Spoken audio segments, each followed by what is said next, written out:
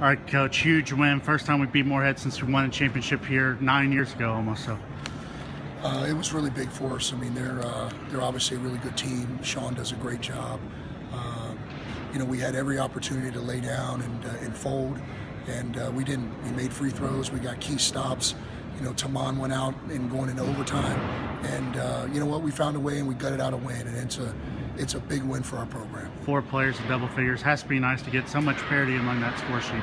For sure. You know, we talk about sharing the ball and getting everyone involved, and we were able to do that. It's nice to actually shoot the ball a little bit better tonight, and I just can't say enough about the resilience of this team. You know, we had a really tough loss against EKU, and we just found a way to win against a really good team. One thing you have to do in wins is limit turnovers.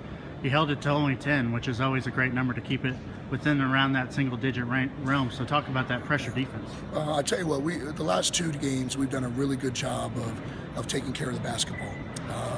You know, EKU we had 11. They were averaging turning people over by 20.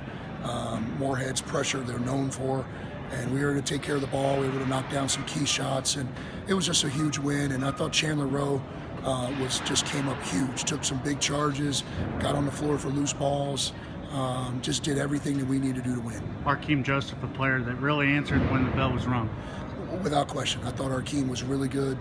It was a good matchup for Arkeem, and he was able to go in there and he provide a post presence, which we haven't had for a long time, to be honest, since Miles went out. And hopefully Arkeem can catch his stride and really help us down the stretch. 1-1 in the league, heading to Tech on Thursday.